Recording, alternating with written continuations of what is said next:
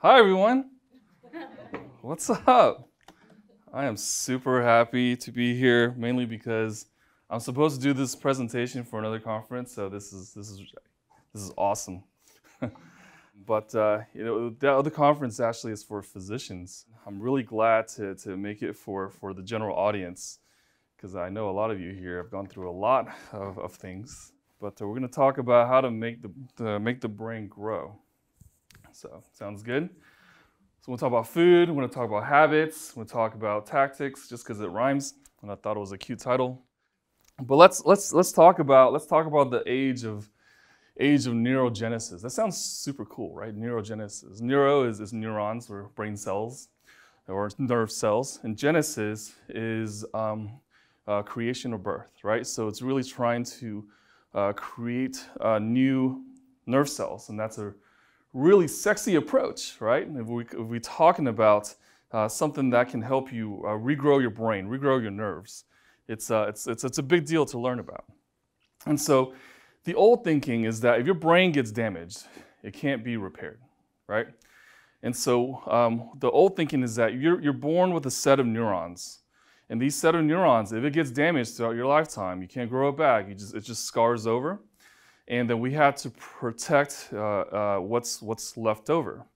But the new thinking, even back in 2008, looking at mice model from the Buck Institute, is that you can actually grow back brain cells in these little mice with different tactics.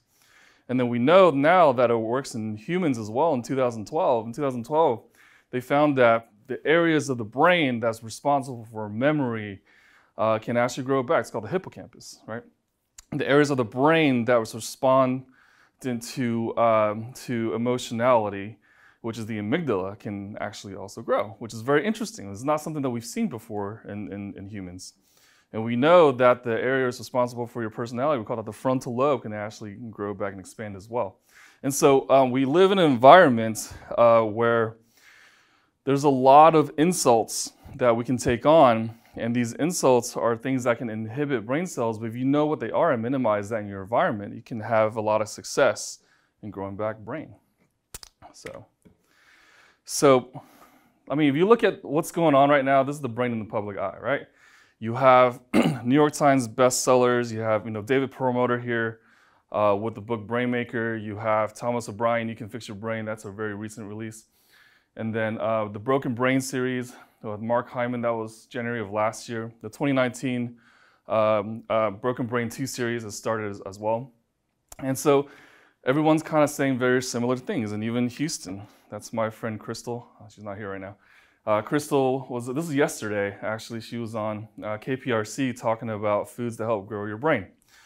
And what are some things that can affect brain healing, okay? And so there are factors that you can control, and there are factors that you may not be able to control, all right? So I want to start with the right column because that's a shorter list. The factors you can't control are the genes that you were born with and other people to an extent, right? You think you can control other people, but you can't, right, in terms of habits. But the genetics part, actually, we're learning that may not be true. It may be something that you can control, and this is a study of epigenetics, I'll get into in a little bit.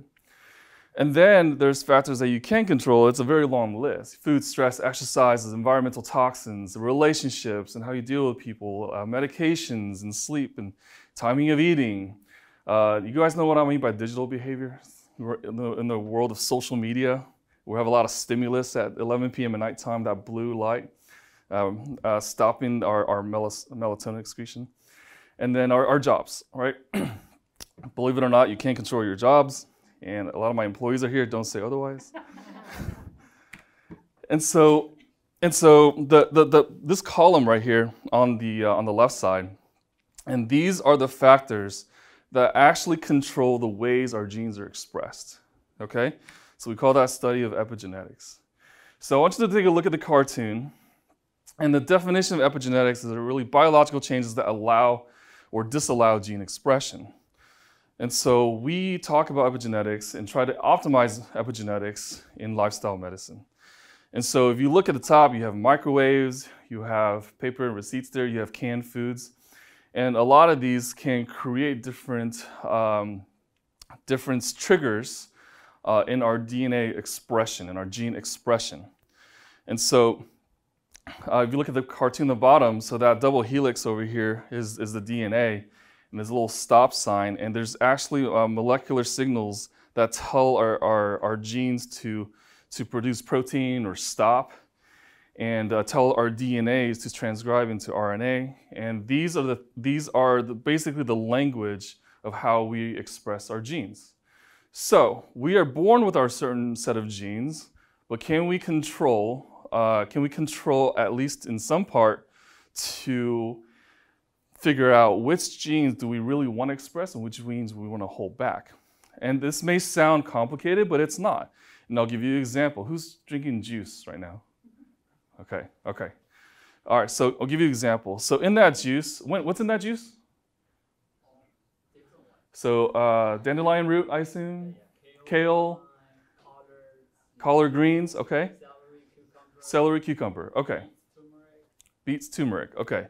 So you have the turmeric that's there that upregulates this gene that produces something called nitric oxide synthase, which produces nitric oxide, which makes sure your blood vessels can dilate nicely, your brain can be perfused, and we want that to be upregulated, especially people after strokes or traumatic brain injury. Beets do the same thing. Beets probably upregulate nitric oxide more than anything else. Why? Because it's purple. What makes the beets purple? Something called anthocyanin. And this is part of what's called a polyphenol complex. And these things are actually molecular signaling markers to tell our DNA to do certain things. And then what, collard greens and what else? Kale, dandelion root? So all three have sulforaphanes. And sulforaphanes are components that your body needs to detoxify. And so your liver does a really good job detoxifying from things. And so these are the components that are changing your molecular signaling and DNA expression every single second. So when you drink that juice, a lot of that is happening into your body right away. It's pretty fast too. And so that's why you have underlying mechanisms in your body to protect you from certain things to happen. And another really good example of when this goes awry, and I'm sure you guys have heard of cancer, right? Cancer, so what is cancer? What is cancer?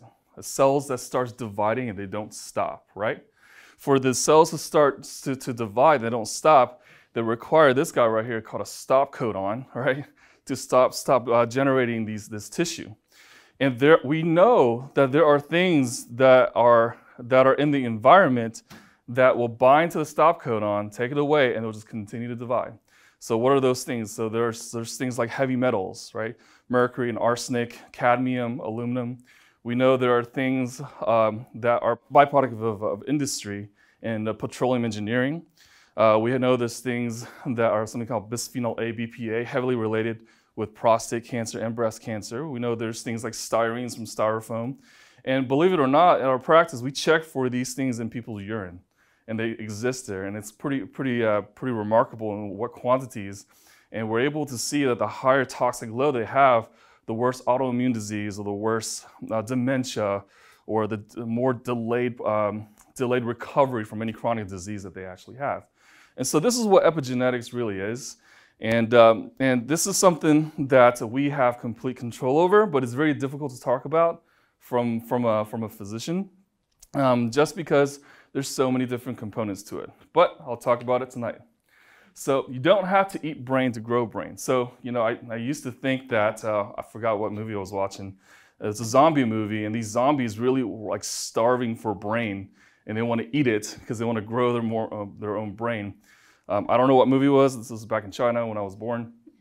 And so, don't quote me on what movie it is. But, there's things in life we control and the things in life we cannot control. But we can always control what goes into our mouths, right? We can agree on that. We can always control what goes into our mouths.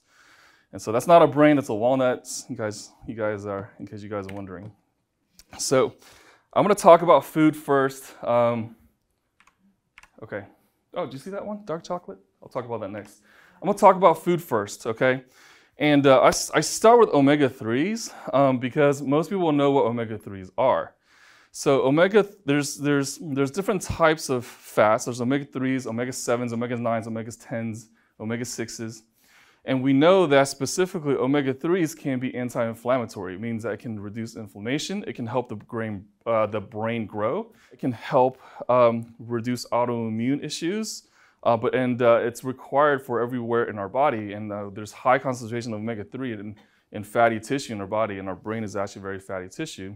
But it's more than just fish. And if you are eating fish and you're eating farm-raised salmon, actually there's not a whole lot of omega-3s in farm-raised salmon. It's actually wild-caught salmon that it is, mackerel, cod, liver oil.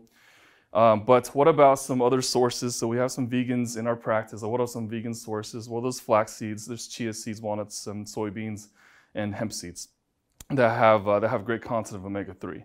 So in our practice, we check something called an omega-6 to omega-3 ratio.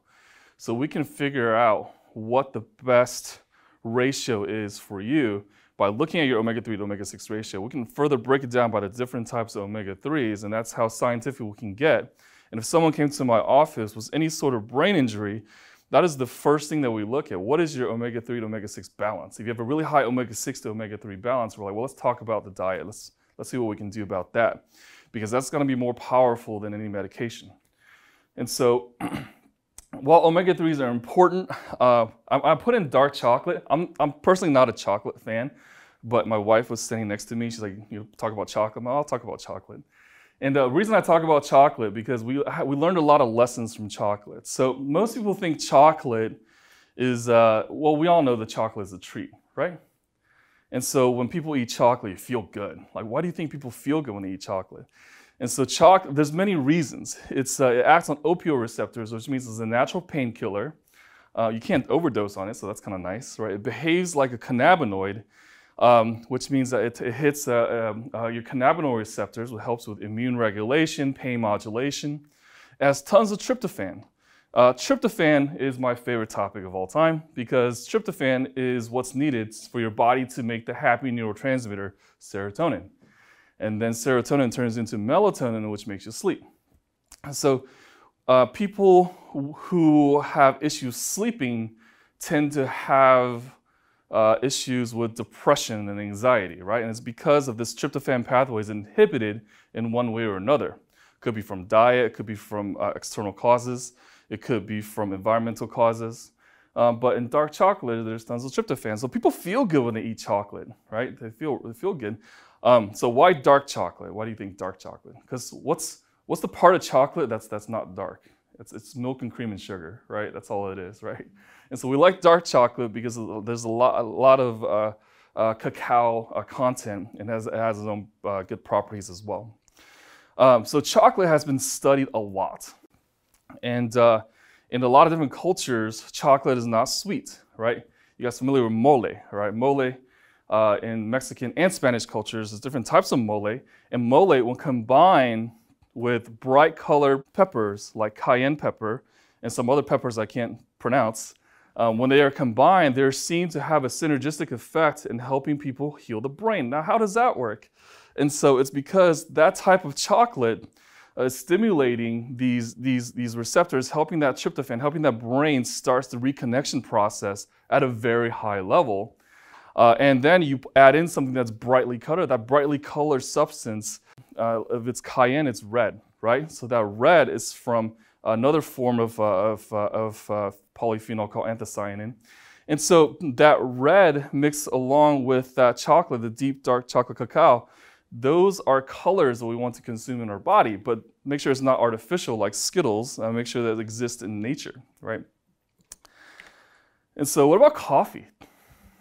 What's the verdict on coffee these days? Joe loves coffee.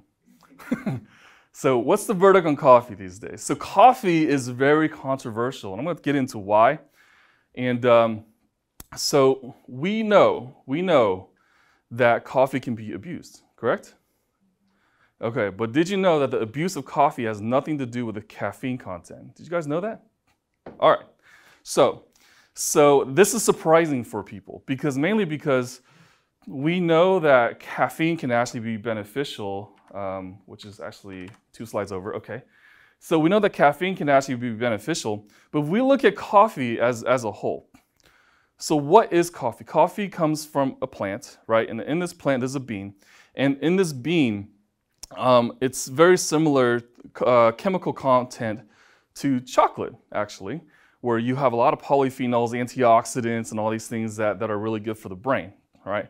So what happens to coffee between the bean and then Sam's or Walmart or wherever you go? What happens in between? This is the process that makes coffee now so great. And if you ever get a headache from coffee, it's not the caffeine, it's the actual coffee. And because what we know is that coffee is one of the dirtiest things you can actually consume if it's not processed right, okay? And so there's tons of studies that are done on this, over 250 different brands of coffee.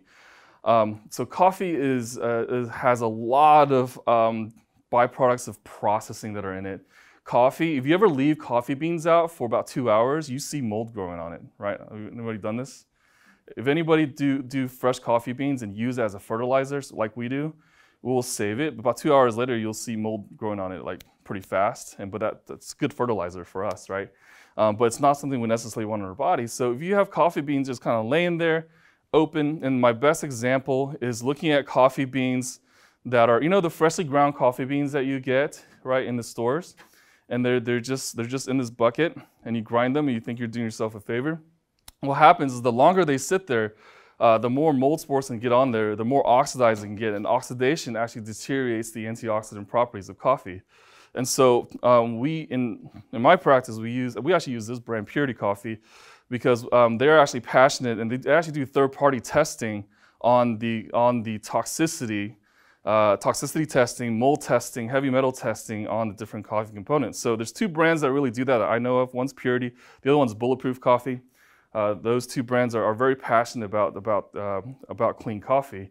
And then it's not that when you buy it and then you bring it home, the last thing you want to do is leave it open out in the air, because I just told you it grows mold after a couple hours, right? And so you want to make sure you bring it to the house. And don't leave it out in like Amazon or anything like that on the outside. Bring it into the house, put it into an airtight container, and just stick it in the freezer. It actually works very well. So the brand matters, the packaging matters. On the back of this packaging is a one-way valve. Air can go out, no air can go in. When I brought this back from New York, it was checked in, and so it was not in a pressurized cabin because it was in the luggage compartment. So when I got it back from New York, it was all shrunken, and I can't pull it out. I was like, man, that thing works really well. But that's what you want with coffee, because coffee can be toxic once it's exposed to the air, and so can other things like flax seeds. So never buy pre-ground flax seeds, always grind it yourself. And when you buy coffee, make sure you know what brand to get. So organic, why does organic matter? Anybody know? Huh? Yeah, pesticides. And so we find pesticides in urine all the time. We do this thing called a glyphosate urine test, and we find organophosphates and pesticides in urine all the time. And that's definitely not good for the brain, because those are direct relationship with neurological damage and decreased brain healing. And so, but that's the skinny on coffee. Coffee is great if you get it from the right source. Plus, if you get it from a really good source, mold-free packaging, when you drink the coffee, you don't get a headache. You feel pretty lively, and it lasts for a very long time. Our patients in the waiting room love it, right? Yeah. Like, what do I buy this? It's delicious. Yeah, it's 2 seconds, it's gone. Green tea. So green tea is one of my favorite things, not only because I'm Chinese, but also because it has one of my favorite components for brain health, and it's EGCG, and I'm not gonna pronounce it because I can't, but ECGC has been shown to protect the brain on many different levels. The antioxidants helps take away oxygen radicals, which really deteriorate the brain. It's a polyphenols, just like the coffee and chocolate I talked about. It also helps prevent brain death cells and a lot of dementia studies. Polyphenols actually also, I should say, it's in a lot of ischemic stroke studies as well, has been very beneficial. L-theanine. L-theanine is another one of my favorite components. So L-theanine is a component that helps neurotransmitter regulation. It helps us make this neurotransmitter that calms us down called GABA. And GABA is one of my favorite neurotransmitters because if we take some L-theanine, some polyphenols, it makes you feel pretty good. And it's got caffeine in it. But caffeine, although stimulants in small doses, it actually helps with working memory. So they looked at the molecular model of mice and what happens when they take caffeine, and they found that through certain pathways, you can actually activate hippocampal cells, which are cells that help with working memory. So green tea, by the way, I should have a slide on this. Green tea should also not be exposed to the air, just like coffee. Make sure it's vacuum packaged from a good source. A lot of green tea from different areas of the world can be contaminated with arsenic and mercury. So you gotta be careful what sources you get. It's for the most part, it's quite good. All right, so talked about caffeine a lot, right? So these are actual journals. This was a doctor's slide, but I decided to leave it in here. So these are actually journals looking at caffeine as protective factors in different diseases. So caffeine protects against dementia, Alzheimer's disease, even decaffeinated coffee, which also has caffeine in it, which is a small amount, prevents scopolamine-induced memory impairment in rats. These poor rats are given this thing called scopolamine-induced memory impairment. This is actually a reverse portion of it. Therapeutic levels of caffeine in Alzheimer's disease and other neurodegenerative disorders can be very beneficial. And most of the studies it's about a cup of coffee worth of caffeine. It's the 150 to 200 milligrams are looking at the protective studies. However, I do want to point out the fourth bullet point, it's in bold, that not all caffeine is great. So these studies that were done in the first three were caffeine and coffee, but there's three major studies, and this is probably the biggest one out of stroke in 2013, that the use of caffeine-containing medicines increases chances of hemorrhagic strokes. Okay, so what is the most common caffeine-containing medicine in anybody who has strokes before? It's these headache medicines, right? Yeah, Excedrin, migraine. Actually, that's what they studied in this particular study. Okay, so you gotta be real careful. You gotta be real careful. People with a lot of neurologic damage can have chronic migraines, but if they're using high amounts of caffeine-containing medicines, in our practice, we try to taper them off. And the way we actually try to taper them off is load them up with that green tea. And load the EGCG in green tea. We load up with other different polyphenols to help mitigate that effect, to detox them. And we're actually pretty successful after that. And if they're drinking not such a great brand of coffee, then we kind of switch them to a non-toxic coffee that's third-party tested. Like I said, there's only two brands that I know of, which is Purity Coffee and Bulletproof Coffee. And they do remarkably well because no one wants to give up coffee, especially Jill. All right, so let's talk about berries, man. Berries are something that was new to me because I never really liked berries until I was 7 years old. Because I wasn't really exposed to them because I came to China when I was 7. And so berries are interesting. So there is a movement out there called the ketogenic diet, or keto, right? And keto is very anti-berries for a lot of people because we have people come into our office really saying that I really don't want to touch the berry component to it. But the berries are actually fantastic. They have anthocyanin, and I mentioned this earlier when I talked about beets as well. It gives it this rich blue color. It could be purple, it could be fuchsia, a deep red and cherry, the purple and pomegranate. And these are natural components in nature that we consume to help detox the body and to help protect the brain cells. But we will also want to make sure that we want to buy organic. So why organic? Once again, you want to decrease the amount of pesticides coming in.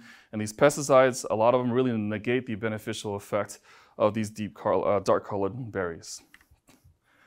And so I don't think it's a surprise that plants are good for you in general. And so we have people eat a lot of plants for different conditions and disease states.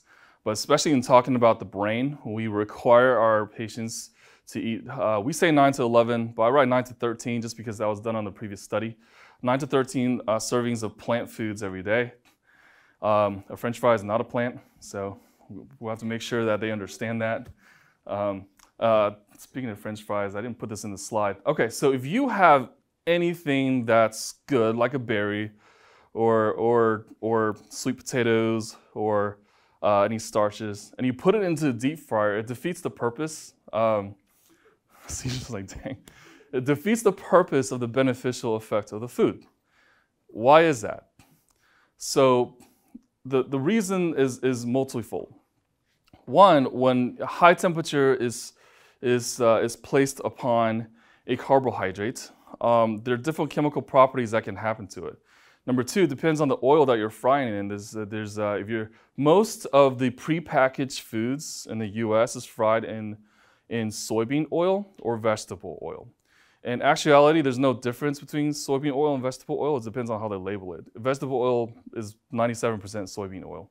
The problem with the soybean oil is that we know that the source of most soybeans in America, not in the world, but in America, comes from a very particular strain that was engineered to grow very fast and resist pesticides, okay? And so that type of soy can have some detrimental responses. But when they make an oil out of it, and if you fry it into the soybean oil, what happens is the oil gets packaged, and they all are packaged in clear containers, right? Right. So if they're packaged in clear containers, sunlight hits it, it oxidizes the whole thing, which means now you have a rancid oil. And they've done studies where they show that most oils that are in large supermarkets are oxidized because they're actually in clear containers. And these oxidation creates tons of oxygen radicals, and these radicals can start damaging these brain cells. And so how do we combat that? The dark color and berries I told you about, the good quality plants. And so that's why we really like promoting plants in our practice.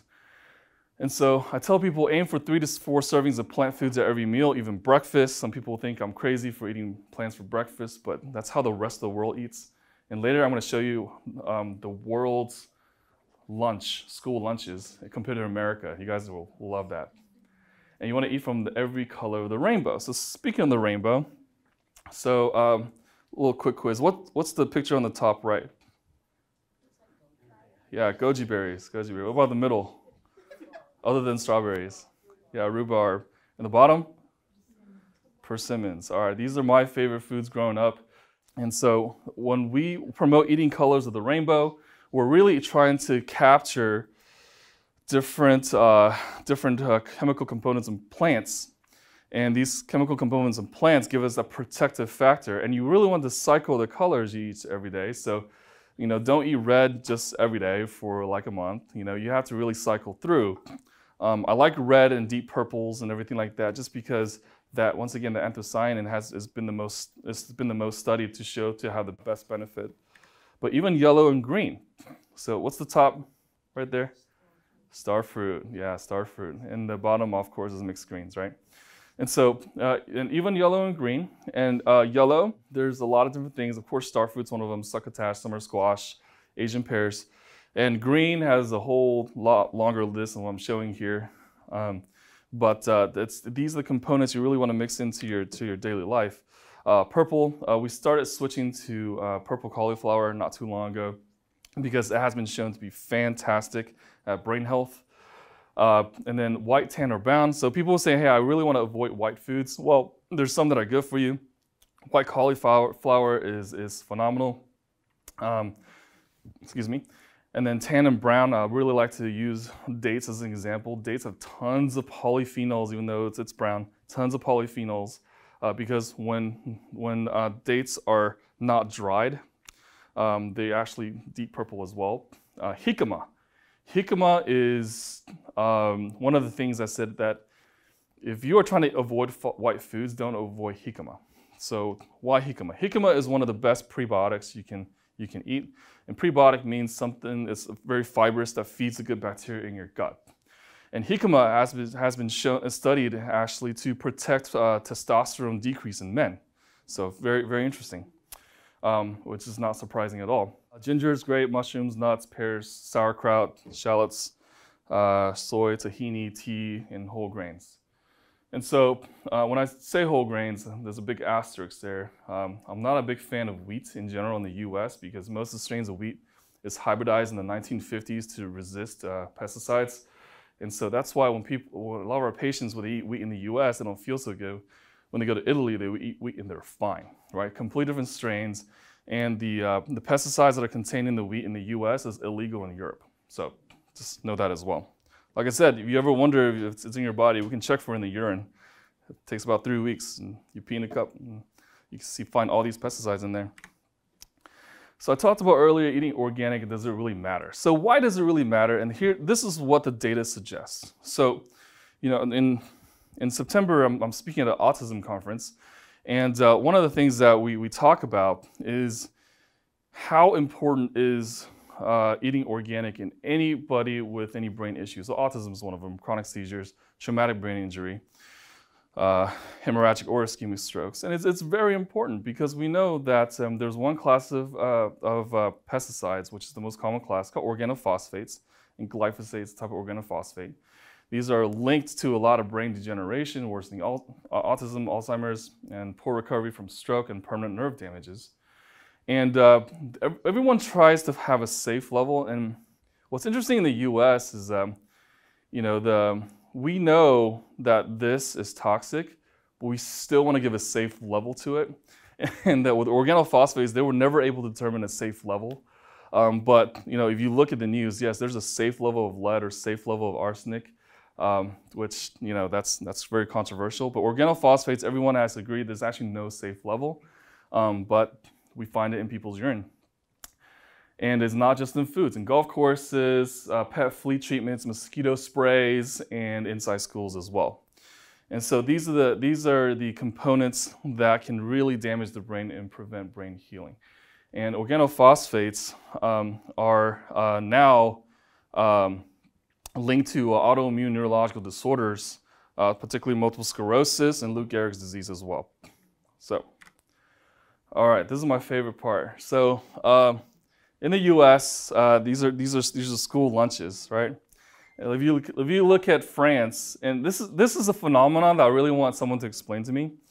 So in the United States, if I go to a restaurant, why is the kids menu so terrible and the regular menu is so awesome, right?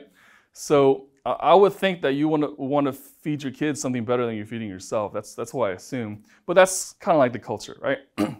And so if we look at the school lunches, let's critique the USA versus France right here. So what do we see? Chicken, is that chicken nuggets? Yeah, chicken nuggets, ketchup, probably high fructose corn syrup, instant mashed potatoes, yeah. Peas, probably a fruit cup with even more high fructose corn syrup. Yeah, so a lot of carbs, a lot of sugar, a lot of processed sugar, right? And even the chicken nugget in the powder itself probably has a processed sugar. And the instant mashed potatoes is probably only 50% potato, to be honest with you, right? And then you have the ketchup, right? But let's compare it to France, where you have nice that polyphenols right there in the bottom left. You have green beans, you have a cut up kiwi. I think those are carrots in the middle right there. You have a slice of meat, and you have apples, and you have brie cheese, right? That looks delicious. I mean, I would eat that. I would steal my kids' food if I was in France, right? But I would probably avoid the one on the left. Let's look at Ukraine. The deep, rich purple right there are a plant-based, and we know it's because it's purple, it's got plenty of anthocyanins. So what do we know about anthocyanins? If our kids eat it, it helps the brain adapt to stress, where you have the serotonin, we call it the serotonin and the glutamate balance. And you have, I think those are fermented cabbages of some type of sauerkraut. So you have prebiotics in the cabbage and probiotics that are, because it's fermented, that's healing the gut, and there's a huge gut-brain connection going on. And then you have some sausage, and I think there are potatoes underneath, but I'm sure they're not instant potatoes, because I don't think they have those in Ukraine. And then that piece of tortilla-looking thing is actually a whole grain, a crepe-like thing. So it's pretty good. And let's look at Spain. Spain is probably one of my favorites because you have some shrimp right there. It looks really pretty. I mean, their school lunches are so awesome. But once again, there's a lot of color here, right? They have a lot of the colors of the rainbows that we really want. If you look at Italy, that's where Mia's from. Right? If you look at Italy, you have I guess penne on the bottom left, and you have mixed greens and probably a piece of fish. You have sourdough right there, which is also fermented. It's a great prebiotic. And then you have some cherry tomatoes and some grapes. That's fantastic. You have all the colors of the rainbow right there. It's really great. Finland, once again, very, very colorful things. You have soups and the carrots and beets. And like I said, beets help upregulate that nitric oxide. That helps your blood vessels dilate, and you can perfuse your brain. Beets been shown to be very beneficial in the 1 month post-stroke. And then look at Brazil and South Korea. we're getting more and more colorful here, right? We're getting more and more colorful. We're seeing all spectrums of the rainbow that occur naturally, and nothing is processed. And so, I mean, this is what we see in school lunches, and you have grease that looks like that. I really love the vine ripened. I'm not sure what that is. Is that lime or lemon? Maybe it's vine ripened something, orange or something like that.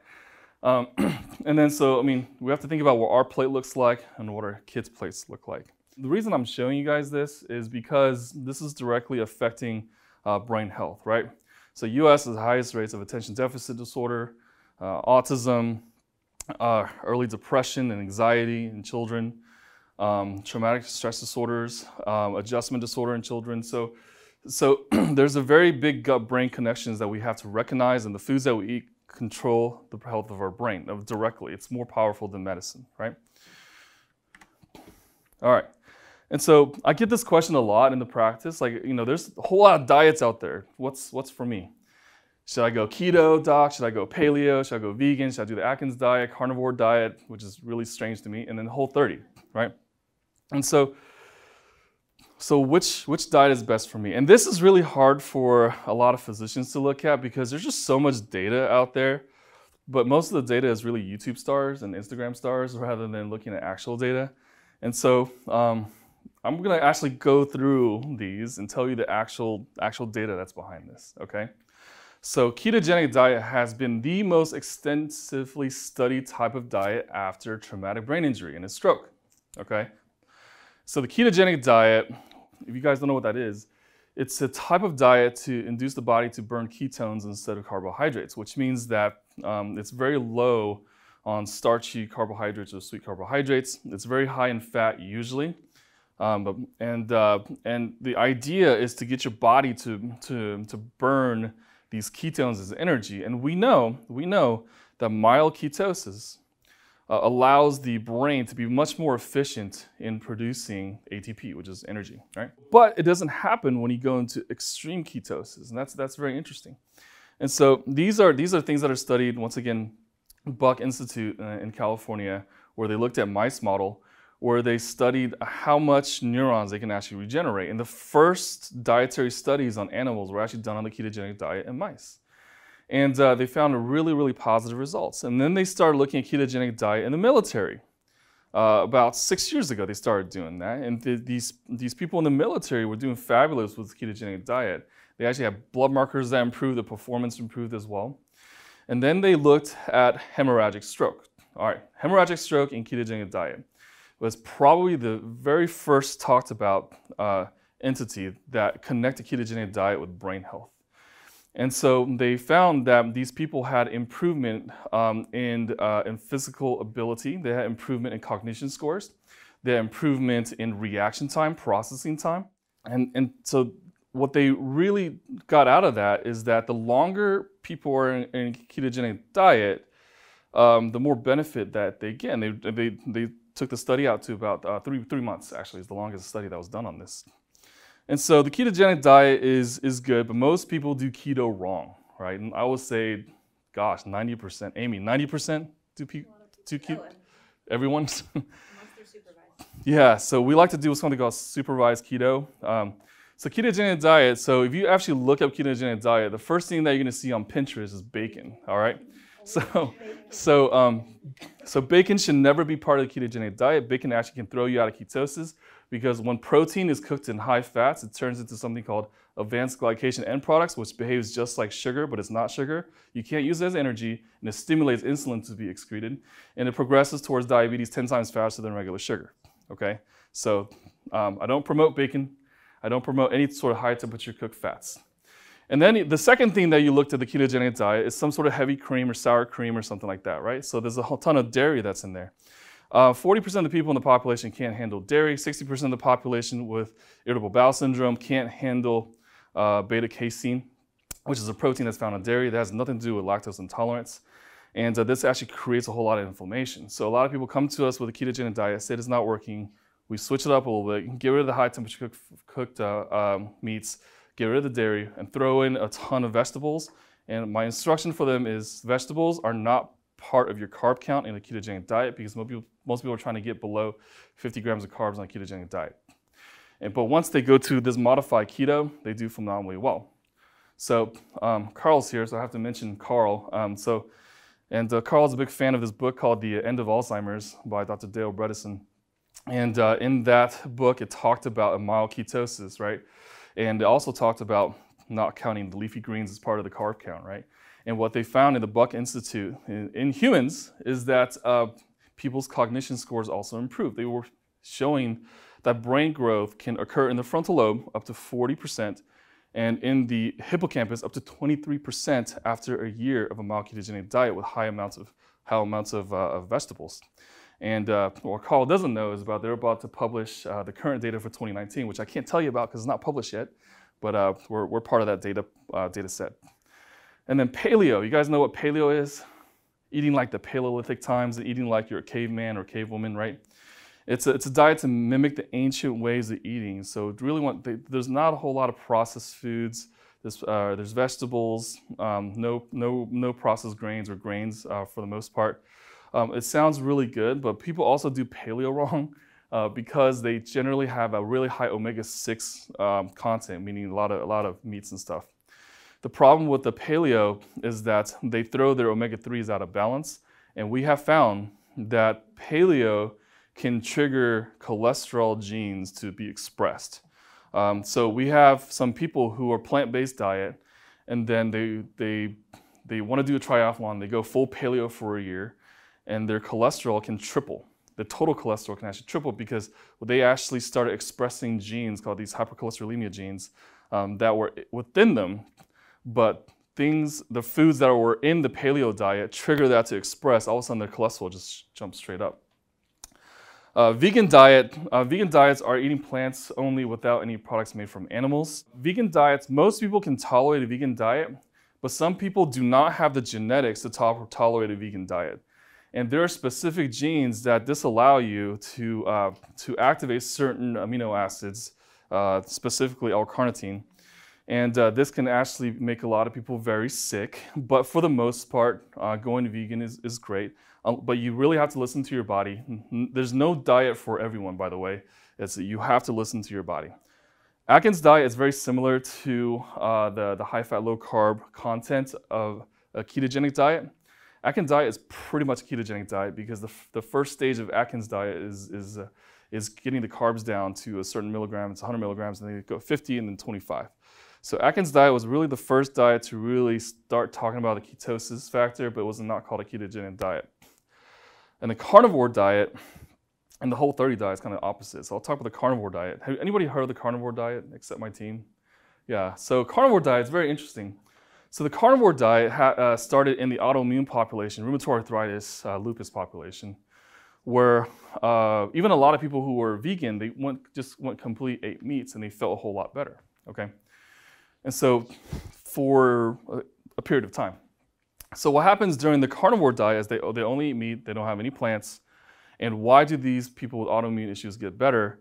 Is because they went from one extreme to the other extreme. They went from eating a whole lot of plants, and these plants have specific proteins called lectins that make it trigger some autoimmune diseases.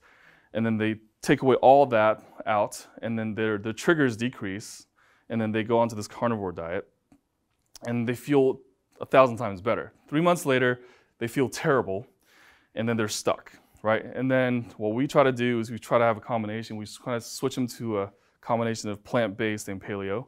And that really need that balance is because they probably don't have the genotypes or the gene expressions to tolerate either type of diet. So a balance is really key. And so the Whole30, that's probably my favorite, I think. It's really easy because there's so many recipes online. It's created by Melissa Hartwig, and it's focused on eating just clean whole foods. It's very paleo, but at the same time, it's very plant-based as well. And so, about the diets, which diet is best for me? I probably would just avoid the carnivore diet, but if you want to try some of these other ones, it really depends on how you feel. My favorite one's probably Whole30 and the mild ketogenic diet. And so, in terms of data, after stroke, after hemorrhages, after traumatic brain injury, the only data that we have that shows a significant improvement is a mild ketogenic diet. And this is something that I learned. One of my first patients, I I had in my when I went to private practice. She was a police officer, and she fell off a horse and had really bad brain hemorrhage. She was in the ICU for a long time. She came out, and about a month and a half in, she was suffering terrible migraines, was just eating Tylenol and Excedrin and stuff like that. And so after I advised her to go ketogenic, within about a week, she got off all her medicines. She felt a whole lot better. And she actually stayed ketogenic for a year and a half and did really well. And so that's where I got real passionate about just the dietary side of medicine and brain health. But that was back in 2013. Okay, what about fasting techniques? Okay, are there fasting techniques that help the brain grow? And the answer is yes. And not all of these help the brain grow, by the way. I'll start with my favorite one, which is actually the last one on the list, called the circadian rhythm diet. The circadian rhythm diet is how people normally eat. When the sun is out, you eat. When the sun is not out, you don't eat. Okay, it's after sundown. And so eating only when there's sunlight outside. And the reason for this is because of this the circadian rhythm right here. Okay, so the circadian rhythm we know has to do with sleep and wakefulness response, right? And there's two hormones that are opposite of each other. So in the morning time, you have a surge of cortisol, which is your stress hormone, which allows you to function. And that cortisol, over time, it kind of drops down a little in the afternoon. And then towards sundown, the minute that there's sundown, your melatonin starts to rise. So what inhibits this melatonin curve that's right here are, looking at cell phones and iPads and TV late at night, TV in the bedroom. It actually inhibits that curve, so your circadian rhythm is off. But did you know that eating also deteriorates that curve? So what we have a lot of people do is actually eating only when there's daylight outside, and then all of a sudden the hormone levels are normal without taking any drugs or supplements or anything like that within about a week, and they feel a whole lot better. And it's because when you put food into the stomach, it starts a digestive process and an entire cascade to deteriorate from melatonin excretion. And so melatonin has been shown, by taking melatonin at nighttime, it has been shown to improve recovery from stroke and memory and everything like that. And not only that, melatonin, and this is fascinating to me because I didn't know this till a couple years ago, melatonin can help you prevent acid reflux. So how does that work? Why does melatonin help you prevent acid reflux? And the reason is melatonin is your nighttime hormone, right? When it goes up, the last thing you want to do is excrete stomach acid for digestion, right? And so when the melatonin goes up, you have a sphincter right here called the lower esophageal sphincter that tightens up. It prevents the acid reflux. And so we sometimes use melatonin therapy for acid reflux, but it's part of a natural physiological response. But what happens if you switch that person to a circadian rhythm diet when they stop eating after sundown? That response happens naturally. So what happens if you tell them to stop looking at your iPad or iPhone, or turn your iPhone to night mode, where the color temperature is actually much more on the red side rather than blue, because blue inhibits the melatonin release, and that becomes better as well. And so when we talk about the circadian rhythm, it's affecting every portion of our health, doesn't matter what disease it is, and especially brain health. Why? Because we know people's sleep disorders progress to Alzheimer's dementia significantly faster. Most often we're talking about sleep apnea. And so that's why the circadian rhythm fasting is probably my favorite way of eating. And then there's alternate day fasting, where you eat one day and don't eat another day. And then there is fasting mimicking diet, which is another one of my favorites. There's prolonged fasting, which is fasting from 24 to 72 hours, and sometimes somebody did it for 28 days. And the intermittent fasting is really popular, especially among the paleo crew, where they're fasting for 16 hours a day and eating for 8 hours a day. As great as intermittent fasting is for a lot of people, there's not a whole lot of data that supports brain health. There's some, but there's not a whole lot of data. There's a few animal studies that compared intermittent fasting to circadian rhythm fasting, to fasting mimicking diet, to alternate day fasting, head-to-head in animal model in mice, and found that two things really came out of it, is that the fasting mimicking diet and the circadian rhythm fasting are the best ones in terms of regulating hormonal cycles and improving brain health. So what is the fasting mimicking diet? A fasting mimicking diet is a diet that's really described by Dr. Walter Longo. who is a world expert at looking at fasting states and anti-aging and longevity. So the fasting mimicking diet is designed to mimic a fast. So you're still eating, but your body still thinks you're fasting. And the reason is fasting has been shown to clean up your dirty cells in your body. We call that autophagy. After the late stages of fasting, you have a period where you start regenerating cells called this upregulation of stem cells. So the fasting mimicking diet only lasts for a few days. It's not something that you do forever, but we promote it in our clinic once a month to do a fasting mimicking diet to help longevity. So there's a lot more studies that's done on this. There's going to be 20 more publications on the fasting mimicking diet alone in 2019, and so I'm really looking forward to looking at that data. So pick one. Honestly, for me, the circadian rhythm fasting is the most simple. If I see sunlight outside, I'm going to eat, right? And if there's sundown, then I'll just don't eat. Okay, and I'll tell you, I'll be the first to tell you, sleep is more important than food when healing the brain. So if someone comes into my office and they have a terrible diet, but they have a horrible sleep schedule, I'm going to focus on the sleep first. So why is that? Why is that? So there's a lot more data on sleep and brain health than there is on food and brain health. But impaired sleep makes people crave food, all right?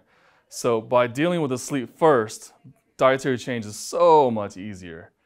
And not just craving food, they crave cigarettes, they crave sweets, they crave anything that's addictive. That addiction response is significantly more. And so sleep is more important than food, not because it's just a sleep issue, it's because you have a hormonal and neurotransmitter connection, we call it a neuroendocrine connection, to have that balance. And so a lot of people come to our office and they have a lot of chronic disorders. They have thyroid issues, they have adrenal issues, they have brain fog, fatigue, and everything like that. And so one of the first things we look for is, do you have sleep apnea? And if you do have sleep apnea, we find that you have sleep apnea. I'm not even going to talk about diet first. We're going to have to fix your sleep apnea. We'll talk about diet later. Because if you have terrible sleep apnea and you hear me talk about diet, it's going to go in one ear and come out the other for most people. And when people's sleep is under control and they're not reading their phones too late at night, they're putting their phones on night mode if they have to look at their phones, they're not watching TV at night. If they have that sort of sleep hygiene, we find that people are far more compliant to any sort of change because they automatically feel better. If you do that, if you have people with sleep hygiene combined with a circadian rhythm diet where they stop eating during the daylight, just those two things alone will improve a lot of these chronic disorders. I already talked about that. Okay. And so the other thing on sleep apnea is actually sleep disorders do increase the risk of stroke. And there's cases where it contributes to actual hemorrhagic stroke. And so why is that? It's because some people with sleep apnea actually have blood pressure spikes that may result in either aneurysm ruptures that were previously there or some other issue. And we know that uncontrolled sleep apnea delays brain healing from strokes from multiple studies as well. And so my favorite sleep aids are meditation, and I talked about the whole cell phone thing, turning night mode on, using delta wave meditation. You guys know what delta wave meditation is? No? Okay. So your brain has different waves. Delta wave is when people go into the deepest state of meditation, they're in that delta wave. It's also phase 3 of sleep. It's a very deep phase of sleep. And there's frequencies that you hear, and if you don't believe me, it's on YouTube. There's different frequencies that when it comes on, you just let your brain's like, you just start relaxing. It's called delta wave meditation music. And so don't eat up to sundown. That's part of the circadian rhythm diet we talked about. Drink plenty of water throughout the day. Why do you think water helps with sleep throughout the day? Anybody have any idea? Where they're like, well, if you stay more hydrated, maybe you feel better, and then you have more energy throughout the day, and then you sleep at nighttime, right? So water is the master detox agent that we have for our body. Okay, without water, we can't detoxify. A lot of environmental toxins come in, and when our body sees a lot of these particular toxins, could be pollution, could be chemicals, it could be heavy metals, it could be anything that comes into our body that does not do us good. Our body thinks that we're dying, and when we're dying, it shuts off pathways that lets us regenerate. It shuts off metabolism, right? And so you hear a lot of people, oh, I eat like a bird and I don't lose a lot of weight. These are people who have acquired a lot of environmental toxins into their body. And part of detoxification is drinking lots of water and sleeping. And so really these habits are going to improve people's lives, but also it helps us really not just manage it, but we can actually reverse chronic disease with these. And then there's some supplements that we have is magnesium threonate, melatonin, phosphatidylserine, lavender, and valerian root, and L-theanine. That actually sleep aids as well. And then there's other alternative methods, and these are actually studied to have benefit in brain growth and brain recovery, so meditation, Tai Chi, yoga, brain games, and then of course bonding with your loved ones. So relationships, the better relationship you have, the better your brain is. And I was gonna put sex right below there, but I didn't know it was appropriate, but you guys seem cool. So actually, sex is a very important part of brain regeneration. And this has been studied in multiple instances. And Jenny back here is a mind-body medicine practitioner, so she appreciated the Tai Chi and Qigong part, right? And meditation. And so, I thought I had more slides. One thing I do want to mention is that over the last, I opened the practice in July of 2017. So since then, we've seen a lot of cases, and we have a lot of cool toys and EEGs and all this stuff like that we do brain mapping on people. We always get people to change how their brain map looks more with diet and lifestyle than any medication we can ever prescribe, ever.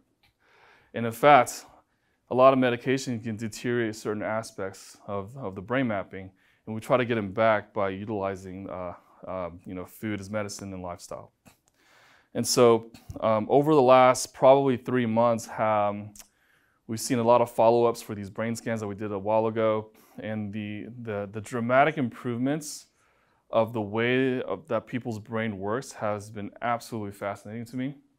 And we're collecting all this data for publication as we speak. But the way that I think medicine is going is that there's a lot of information out there on the internet, and to really have to clean up and really understand true evidence base of what's really helping and protecting our brains. And so the take-home message is here is that it's okay to eat dark chocolate if it's organic, a good source, right? It's okay to drink coffee in moderation if it's from a clean source, if you store it properly. Eat the colors of the rainbow, right? That's really easy to do if you just shop on the periphery of the grocery stores and look in the vegetable aisle and the fruits aisle, right? Make sure you sleep well. And so that's not as easy to do for a lot of people because people get into the habit of doing a lot of stuff at nighttime and doing a lot and working during the daytime. And then also making sure that you have a good relationship with the people that are around you and do not delay on that. That relationship aspect affects your sleep, the food that you eat, right? You ever hear people say, oh, you make me eat too much chocolate, you stress me out, right? It affects your demeanor, affects everything around you. And your brain is so powerful because it's a two-way communication, right? Your brain controls every aspect of you. And everything that you eat, everything that you do also affects your brain. And so in this two-way communication, you have to have a relationship with your brain as well. And so I think overall, you guys have been great. And when I lecture to practitioners and physicians, I go into a lot more of the data behind this. But just by letting you know what's in 2019, what we've seen in 2019 in terms of brain data is that a small habit change, like eating during the daytime, produce a significant amount of results on a lot of the brain data that we see in a span of 24 to 48 hours. It does not take very long. It's a fascinating thing that we're looking at. So that was it. Any questions? Yay, good. How important is the 12-3 fast? The 12-3 fast? In terms of for your brain? So you guys know what the 12-3 fast is? Okay. And so the 12 signifies the number of hours, and the 3 signifies don't eat 3 hours before bedtime.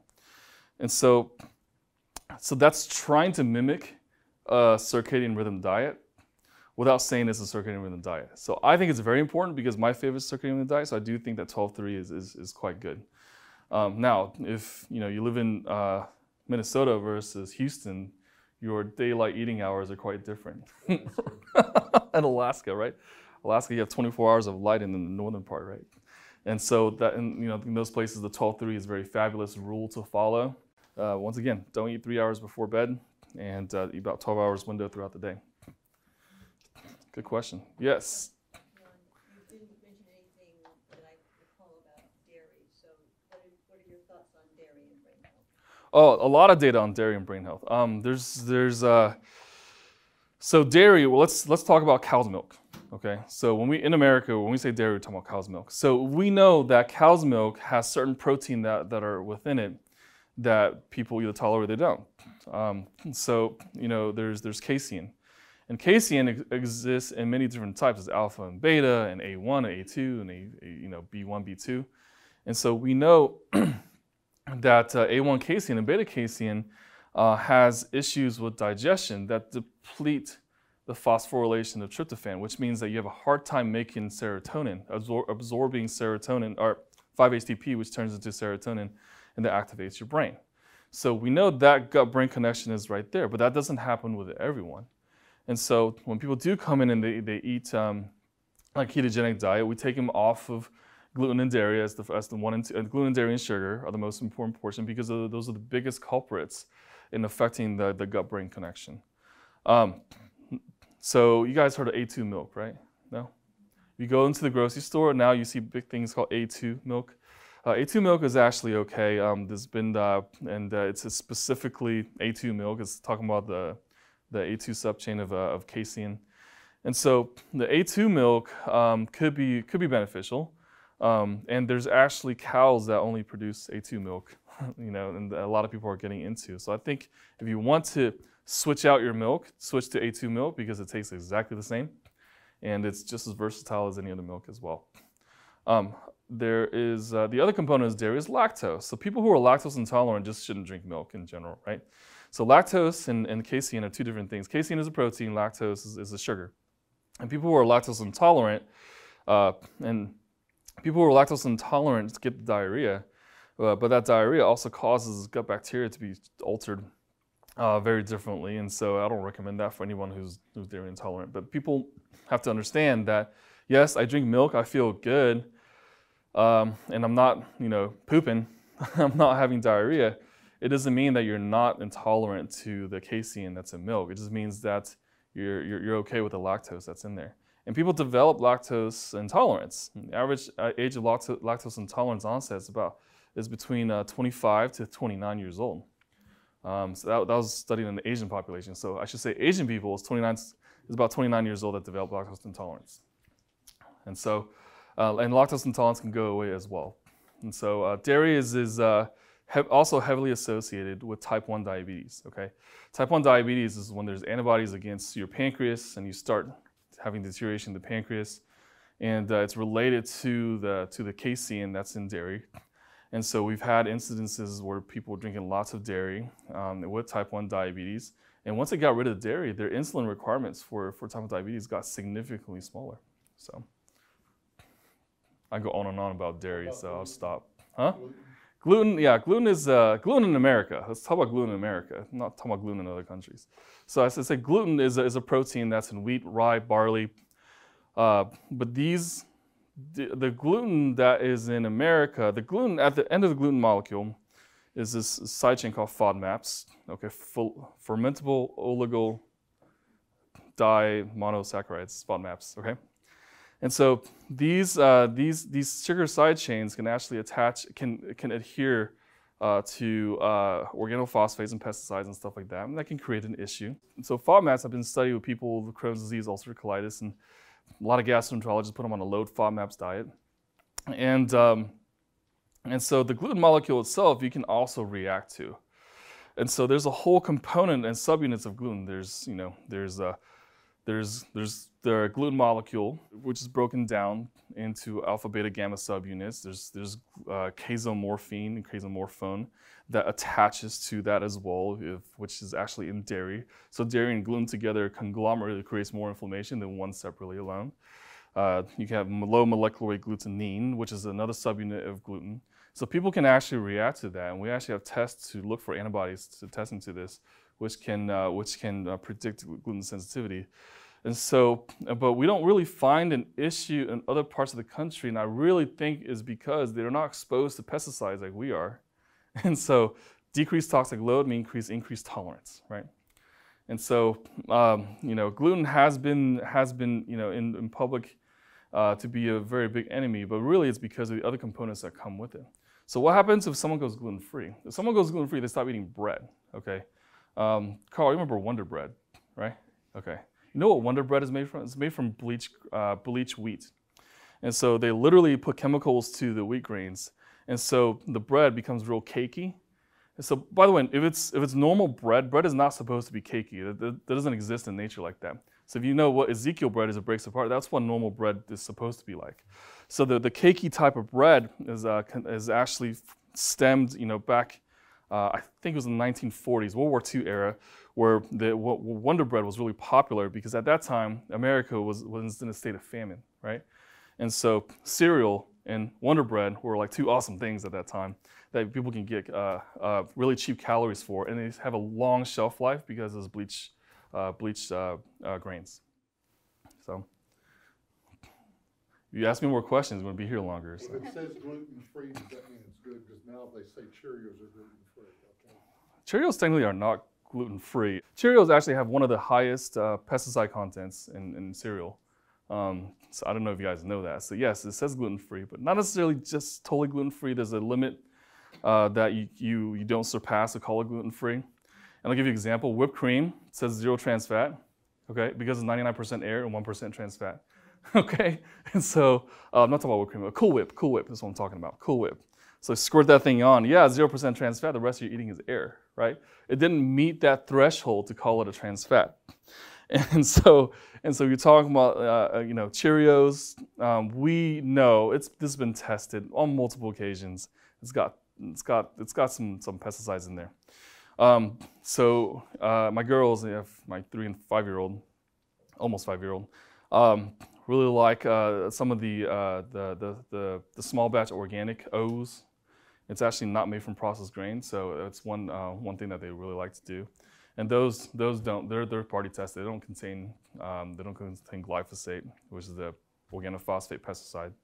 There's also gluten-free junk. A lot of gluten-free breads that are real cakey, it tastes delicious. They may be made with other grains that are just as toxic, but they also are worse on your blood sugar. So you really got to be careful about that as well. So is it still everything in moderation as far as like you're following Yeah, it's all about a balance. You're absolutely right. So, and the thing is, like, when people talk about diets, it's like, well, what's the best diet for me? And my response back is, well, what are your goals in life? Do you want to run a triathlon, or you just want to live longer and be prosperous, as we say in Chinese, Or is it that you have an autoimmune condition, or you have a lot of chronic pain, or you've had a stroke, you want to regenerate your brain? Like, what is your goal in terms of diet, right? Diet, by definition, is temporary, right? So I treat it like a temporary thing. So it's like, where do you want to be? Do we want to eat a certain diet till this certain point? We do some blood work, get your inflammatory markers down, do a brain mapping, see if that improves, right? And then where do you want to go after that? It's always a staging when it comes to diet. But overall, just in a healthy population, just keep it balanced, absolutely. And the colors of the rainbow is just such an important thing. Minus Skittles. Yeah. In moderation. Anybody else? Cool, people are hungry. We want to go. So thanks a lot, everyone. Appreciate it.